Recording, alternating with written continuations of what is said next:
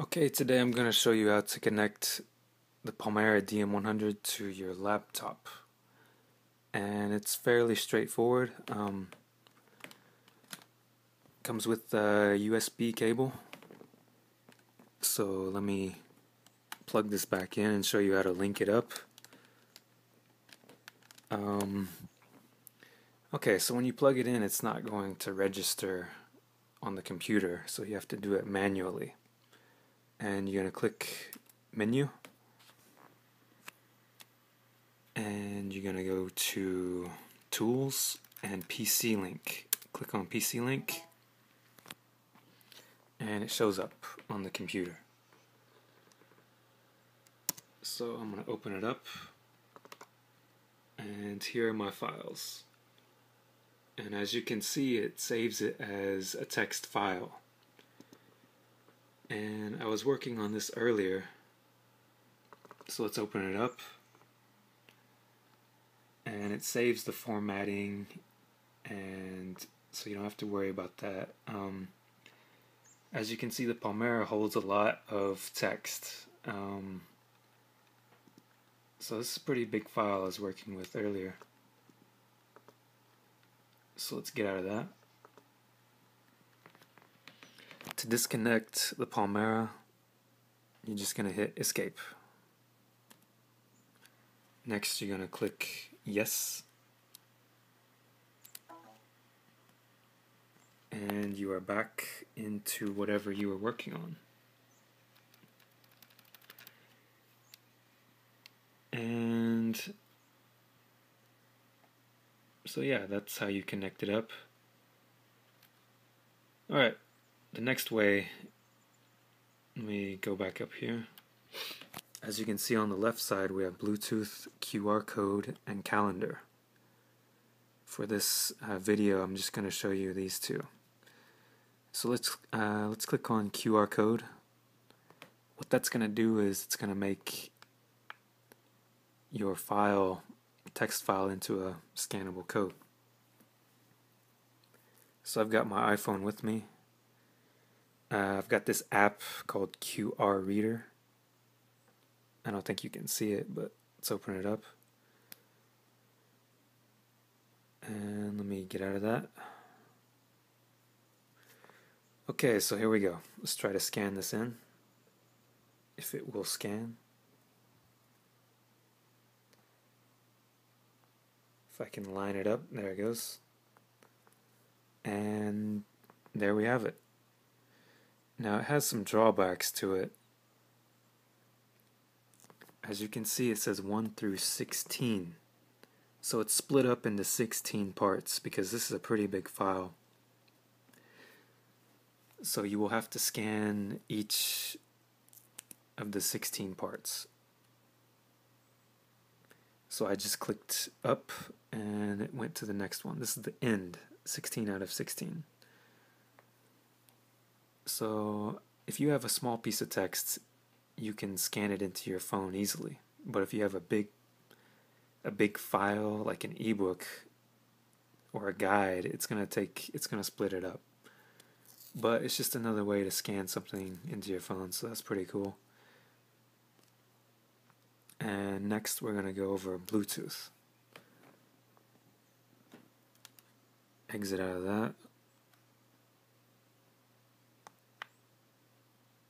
Okay, we got two things here, HID and FTP. FTP is how you upload the files to your computer by Bluetooth.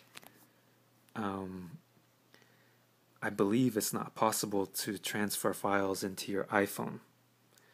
I think Apple has limited that ability because they don't want people transferring music between two iPhones. So I don't believe this FTP option is going to work. I've tried it and it didn't work. If someone can get it to work, then maybe right below. If you have an Android, I think it will upload to your Android, but unfortunately I don't think it's possible with the iPhone. HID, rather than explain it, I'll just show you. searching for keyboard connection. Go over to my Bluetooth, turn that on. Sorry, it's hard to see. As you can see, maybe you can see, it says DM100, not paired. Click on that, and it gives you a code to type in. You can't see it very well, but it says enter the code 4936.